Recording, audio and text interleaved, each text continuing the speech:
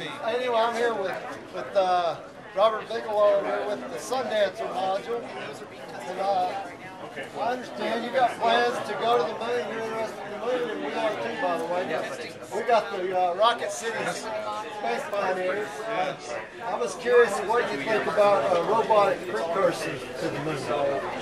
Like for instance, this latest, round with NASA buying data for these guys like us. They're trying to do robotic.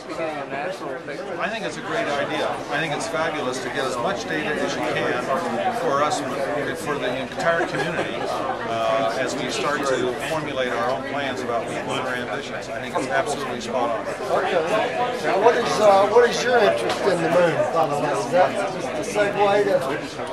Basically, to blade and subdivide the largest amount of geographic area that we could, for condominiums and that sort of thing. All right. So, a hotel of sort. All right. Spas, hotels, gaming. I think that ought to be an integral part of it. Oh yeah. Tell us how you really feel, Mr. Bigelow. It's not all about science, is it? That's right. That's right. But seriously, I do think it's about helium-3.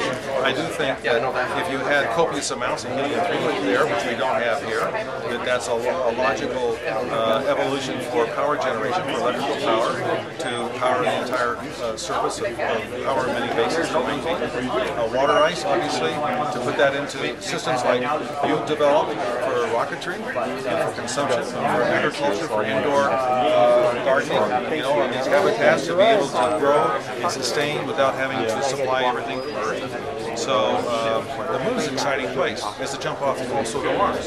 So it gives you a practice what to do when you're trying to go to the big show, which to us is Mars, the biggest challenge of all. I agree with that. Well, we appreciate your time. Thanks for your business. Thank you, sir. I appreciate it. So gaming is going to be tax-free?